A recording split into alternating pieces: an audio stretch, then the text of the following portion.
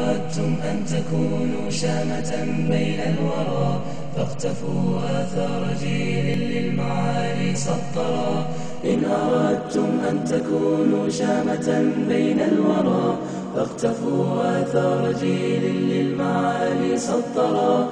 جيل زيد وأسيد Alhamdulillah wassalatu wassalam ala Rasulillah.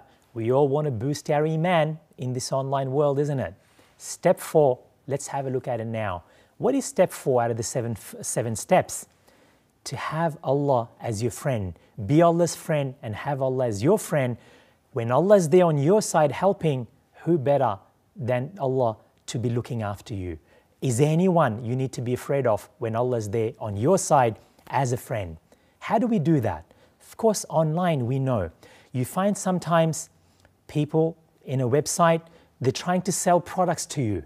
To sell products, maybe they're tempting you. They're tempting you to buy things you don't need. Maybe you've already got a nice phone. They want you to buy another phone. They want you to spend more money. They want you to go on and waste your money. They're doing all of that for their own sake. Even when they advertise, they might be using haram ways to tempt you, and they're tempting you to do haram. They're doing all of this for their own good. Other people come, they say, follow this way of thinking, that's the way to go. Follow another way of thinking, that's the way to go. This religion, this bid'ah, that bid'ah. You got so many people throwing so many things at you.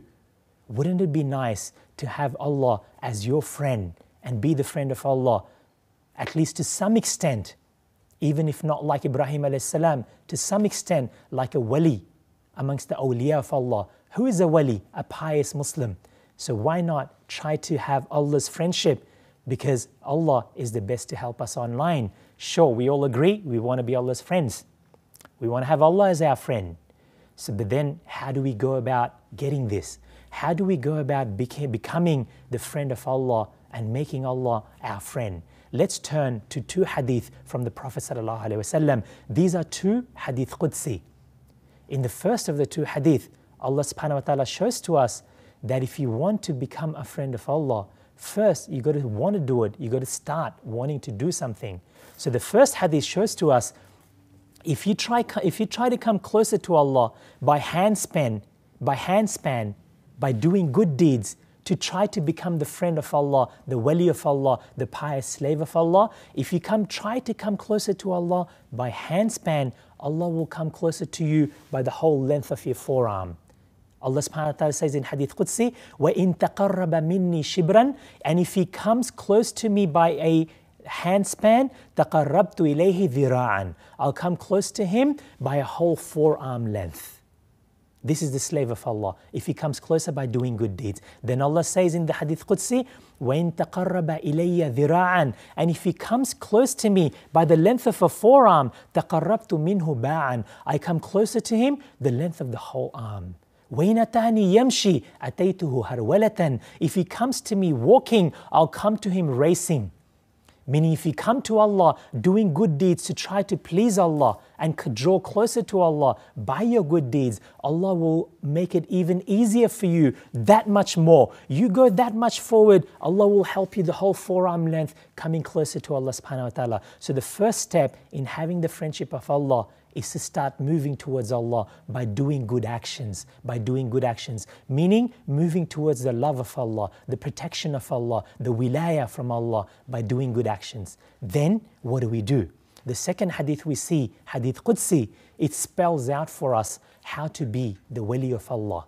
The Prophet, Allah subhanahu wa ta'ala begins the hadith by saying, مَنْ عَادَى لِي وَلِيًّا فَقَدْ آذَنْتُهُ بِالْحَرْبِ. Who Allah says, whoever shows enmity towards my Wali, I declare war upon him. So who is this Wali for whom Allah declares war upon that person? The Wali is the friend of Allah subhanahu wa ta'ala. أَلَا إِنَّ أَوْلِيَاءَ اللَّهِ لَا خَوْفٌ عَلَيْهِمْ وَلَا هُمْ يَحْزَنُونَ الَّذِينَ آمَنُوا وَكَانُوا يَتَّقُونَ. This verse shows, Allah says, isn't it the friends of Allah? They have nothing to be afraid of and nothing to be sorrowful of. Who are they? Allah says, the ones who believe and used to keep doing taqwa. So the friends of Allah are the ones who have taqwa. How do you get the friendship of Allah? Allah subhanahu wa ta'ala continues in this Hadith Qudsi by mentioning, وَمَا تَقَرَّبَ إِلَيَّ عَبْدِي بِشَيْءٍ أَحَبَّ إِلَيَّ مِمَّا افْتَرَضْتُهُ إِلَيْهِ. alayh. Allah subhanahu wa ta'ala says, my slave does not come close to me with anything more beloved to me than the things that I have made compulsory on him. So the first sure way to come closer to Allah is to make sure all the wajib, compulsory things of the religion, you do them as best as you can. All the haram, leave them as best as you can. Pray 5 times a day. Fast in the month of Ramadan. It might be hard, you're a new Muslim maybe, or you just started practicing. Get together with others, fast together. Make it easier for you to fast the month of Ramadan. So then, first thing, all the compulsory things that are for you, make sure you do it. Give zakah to the poor people from your money that you have. Give some charity that is compulsory. Make sure you do that. First step, easy step, sure step. Do whatever Allah has made compulsory on you. That is what helps you to get closer to Allah subhanahu wa ta'ala. Then, how do you get to a stage where Allah loves you? Allah continues in the Hadith Qudsi by saying, وَلَا يَزَالُ عَبْدِي يَتَقَرَّبُ إِلَيَّ بِالنَّوَافِلِ حَتَّى أُحِبَّهُ. Allah subhanahu wa ta'ala says, my slave continues to draw closer to me by doing nawafil, extra good deeds, حَتَّى أُحِبَّهُ, until I love him. So the more good deeds you do after the compulsory deed, more good deeds you do, Allah, you will keep coming closer to Allah until Allah will love you. What are some of the good deeds you can do? You've prayed your 5 times compulsory prayers, do your sunnah prayers, do extra prayers, get up at night and pray tahajjud. If that's hard, maybe pray the duha prayer during the day. Maybe pray the 2 rak'ah prayer between the adhan and the iqamah. Extra good deeds. You pay your zakah, compulsory charity from your money, 2.5% every year on your savings. That's compulsory. Nawafil, give more money in charity. Give more money to spread the knowledge of Allah's religion. This is how we keep coming closer and closer to Allah. We do extra work by online. You go by doing extra deeds, by learning more about the religion, spreading the knowledge of the religion. These are the doors of doing extra deeds. So Allah subhanahu wa ta'ala says, my slave continues to draw closer to me by extra deeds until I love him. Allahu Akbar. Until Allah loves you. What is better than when Allah loves? What can be better than Allah loving you? And then when Allah loves you, what happens? You become the Waliy of Allah. You become the friend of Allah, whom Allah protects you. Allah subhanahu wa ta'ala says, فَإِذَا أَحْبَبْتُهُ كُنْتُ سَمْعَهُ الَّذِي يَسْمَعُ بِهِ. And Allah continues in the hadith by saying, and when I love him, I will be his hearing with which he hears, his eyesight with which he sees, his hands with which he strikes, his legs with which he walks. So then, Allah will help you, as the scholars explain, to see only that which pleases Allah, to hear only that which pleases Allah, to use your hands to do only that which pleases Allah, to walk towards things except only that which pleases Allah. Why? Because of that friendship, because of that wilayah. How do you do it? By doing extra deeds. What happens when you get to that stage? I can't think of anything better than this. The Prophet, Allah subhanahu wa ta'ala continues in the hadith saying, when he loves you and he does all of this, Allah says, وَلَئِن سَأَلَنِي لَأُعْتِيَنَّهُ. If he asks me for anything, I will surely give it to him. وَلَئِن اسْتَعَاذَنِي لَأُعِيذَنَّهُ. And if he seeks refuge from me, I will give him refuge. Can you imagine a friend greater than this? No one at all. Allah is the greatest friend to have. When He loves you, Allah subhanahu wa ta'ala is saying, you ask Him for anything, including having Iman in the jungle of the online world. When you come to that stage and Allah loves you by doing extra and extra good deeds, you just keep doing them. And when you get to that stage, Allah will help you in this star fashion, such that whatever you ask Allah, He will give it to you. Whatever you seek protection from Allah, He will give you protection from that. Whatever haram you see online, ask Allah's protection, He will protect you. Not only that, He will be your eyes so that you don't see haram, your ears so you don't hear haram, your hands so you don't click the mouse to go to haram. So we do that by doing extra good deeds. Maybe we come to an extent where Allah helps us this much, then more and more. So why not give it a go to have the friendship of Allah subhanahu wa ta'ala by doing extra good deeds? When you do that, Allah subhanahu wa ta'ala will look after you in every way. What are some of the ways we can do to do good deeds online? One thing, of course, is when you're standing on that mouse, your finger on that mouse, instead of clicking it for haram, click it for some of the halal things you can do. Google the halal things you can do. Some of the halal things you can do, go to the websites of the scholars. Scholars that you know are teaching you Islam. Not websites written by non-Muslims pretending to be from Muslims, no. But websites of the scholars of Islam. Go to their websites, learn, listen to some lectures that are motivational, listen to other lectures that are instructional and knowledge-based. Combine between the two of them. Maybe give yourself about 2 hours a day. 1 hour, I listen to a lecture that is motivational. 1 hour, I listen to something that is teaching me something. If not, you can do this every day. Maybe do it at least twice a week, once a week. This is a way to start. Another way is not only do you learn from the scholars, but you can also try to help the work of the scholars. Of course, when we talk about the scholars, as I said, make sure you search for the scholars who are teaching you from the Quran and the Sunnah, the authentic Hadith and so on.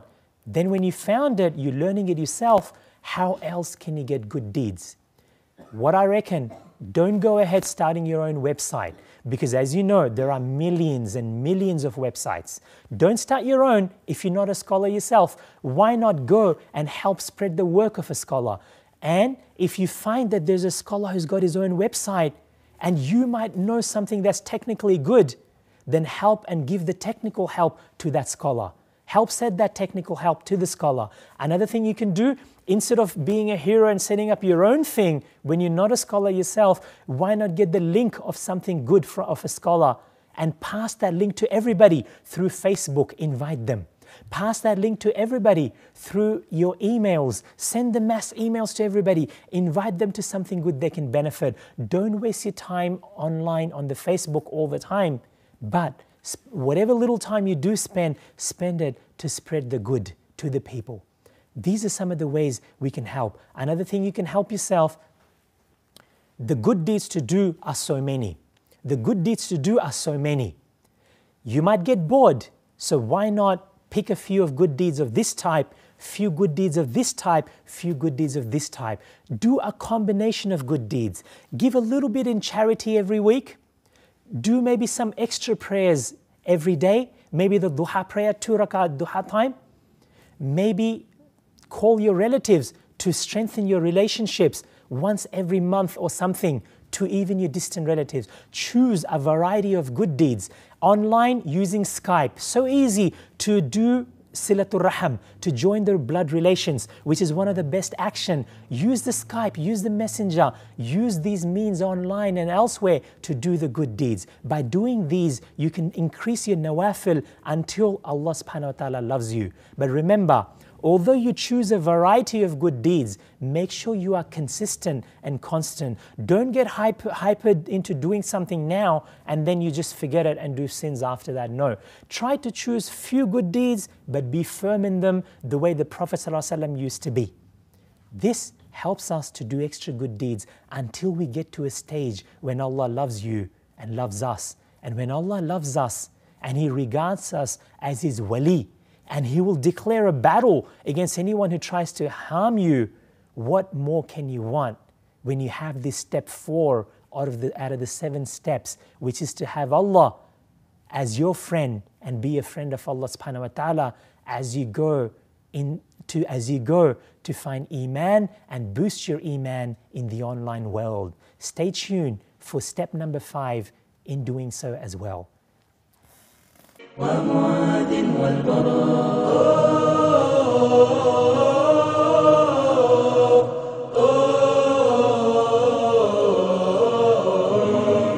إن أردتم أن تكونوا شامة بين الورى فاقتفوا آثار جيل للمعالي سطرا إن أردتم أن تكونوا شامة بين الورى فاقتفوا آثار جيل للمعالي سطرا جيل زيد وأسيد ومعاذ والبراء هم نجوم في الدياجي وعلى الباغي رجوم، هم بدور قد تجلت لا تواريها الغيوم، هم نجوم في الدياجي وعلى الباغي رجوم، هم بدور قد تجلت لا تواريها الغيوم. كلهم جد وعزم، كلهم غيث عميق.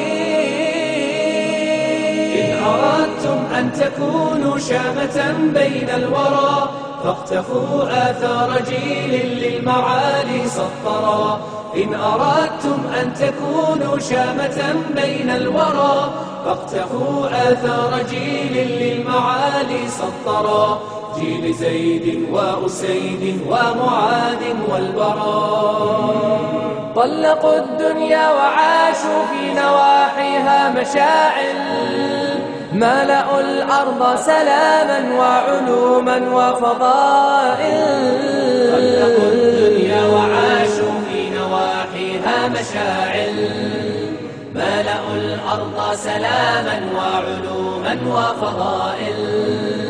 وهدوا كل ضليل عن هدى الإسلام إن